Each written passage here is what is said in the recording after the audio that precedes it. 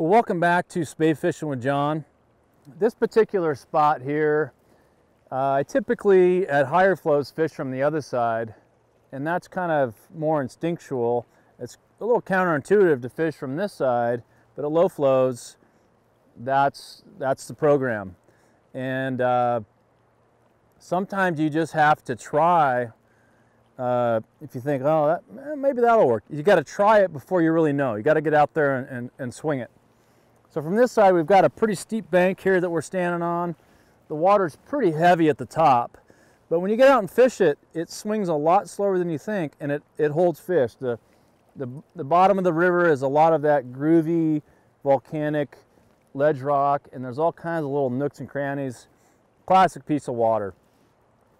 So we're going to fish it from river left. I'm going to skirt the edge of this bank here.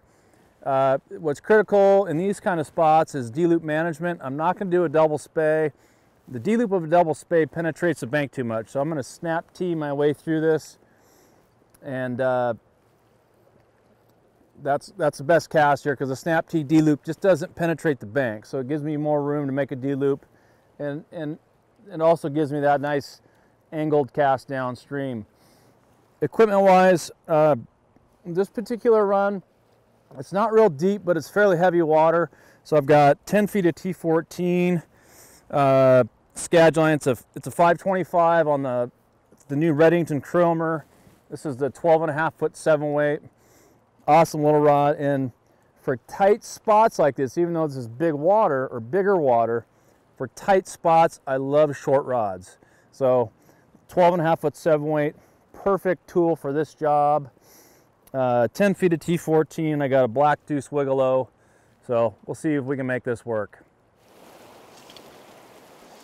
I know what you're thinking, this looks pretty fast, but I actually caught fish on a short cast here at the top of this. Eventually we'll be casting over this heavy water.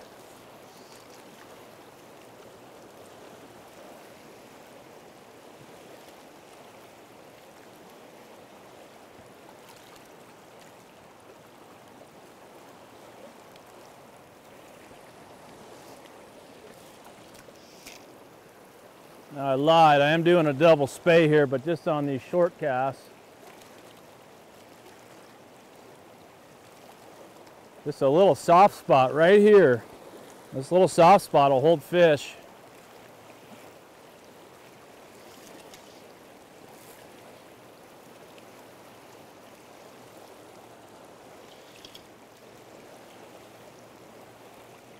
Do a quick command. I'm going to hold my rod out.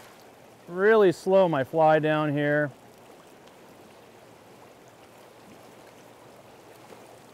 And really swing across this heavy choppy water quite slow. Now I'm ripping out line, but I can strip a couple feet of my Skagit line in. The speed of the Skagit line, they're so heavy, you just kind of pop the tip of the rod, cast with the tip, and still shoot line. Anytime you're in tight quarters, I don't feel like you have to have the whole head of the line out to make it work.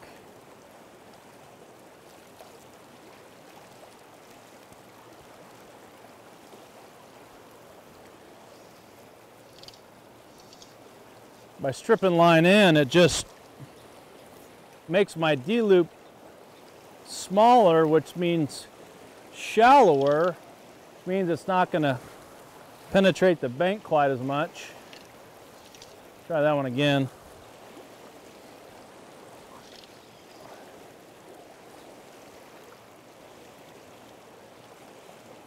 Oh, I just got grabbed. Huh.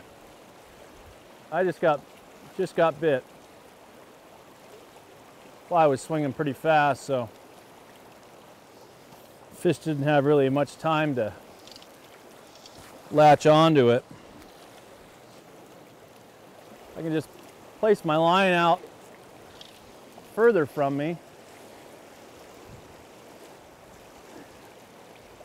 which allows me to cast a D-loop that's shallower and doesn't penetrate quite as far.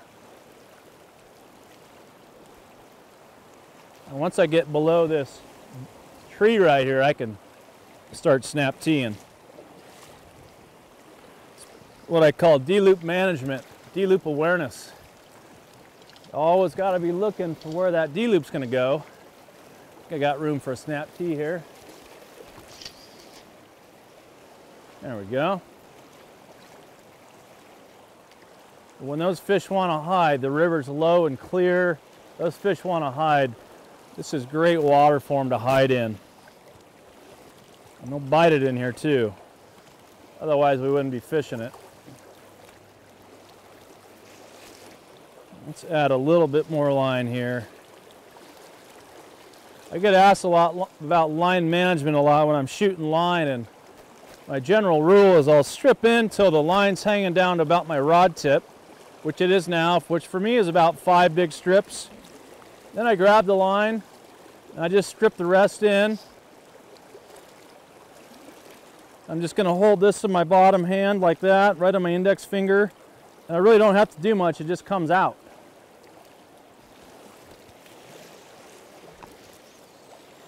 Boom. Just comes right out. Usually that happens. After every cast, I look at my reel, because sometimes the line will catch around the handle or around the reel. It just happens when you're shooting line. So I just give it a quick look. You know, maybe 1 out of 10 times there's a little tangle here. Once in a while it'll tangle around your first stripping guide. Just no way to avoid it. So you just have to take a look.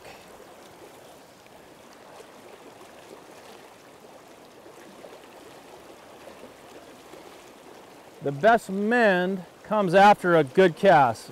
Mending a tight line is a key to a good mend. And in this case, because the water's pretty heavy, I'm going to make a pretty aggressive mend to start. I'm going to do that one again because that was a bad cast. Pretty aggressive mend to start. And then I might do a secondary mend. I call it the fixer mend.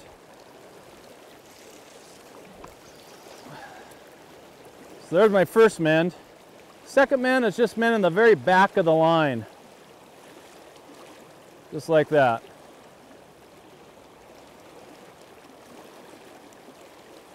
Oh, that feels good. Swing's really starting to slow down. Starting to get into the goods.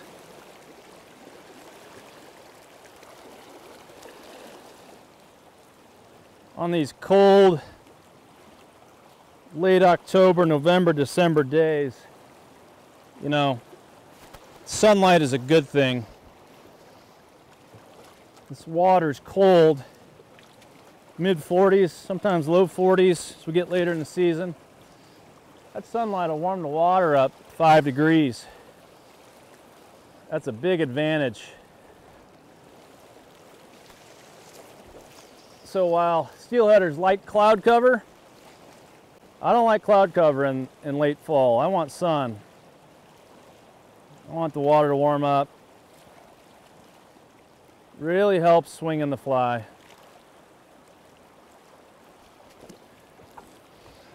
So I got 10 feet of T14 on. You know, and really in this upper part, I can't have a heavy enough sink tip, but when you pick a sink tip, you kind of got to find that happy medium, especially if you're fishing a whole run. Sometimes if I got multiple rods in the boat, I might fish one setup in the top of the run and switch to another setup in the bottom. In this case, 10 feet of T14 and a lead eye is kind of the happy medium as I fish through this run. Remember, we're looking for the aggressive fish that wants to bite. The fish that wants to bite, you know, you're starting to split hairs when you go from T11 to T14 to T17 as far as sink rate.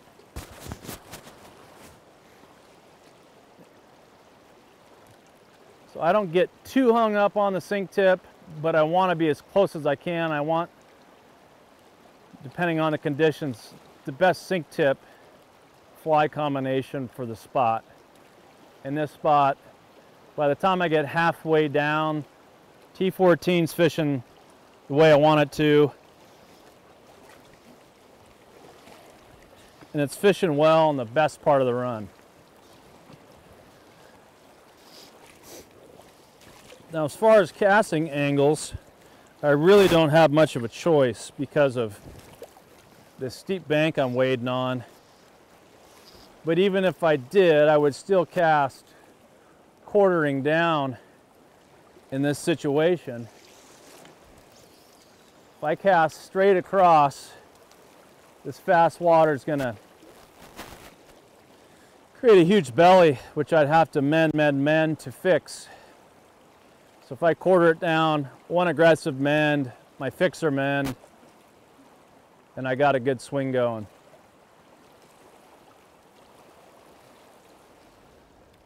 Again, after I mend, I'm just going to keep my rod up and out. It'll just help slow my swing down, and it'll keep my shooting line off this fast current.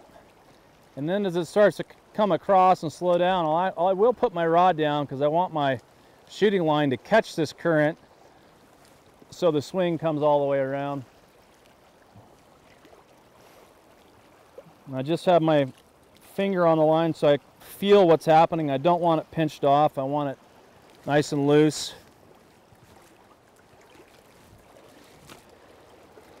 You fish a fly that has a little trailing hook, which 99% of them do, that are over 2 inches long.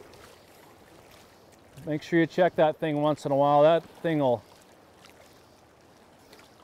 tangle with the top of your fly. You might go through a whole run with a hook that's not where it should be. Check it once in a while. It just happens. Just happened to me.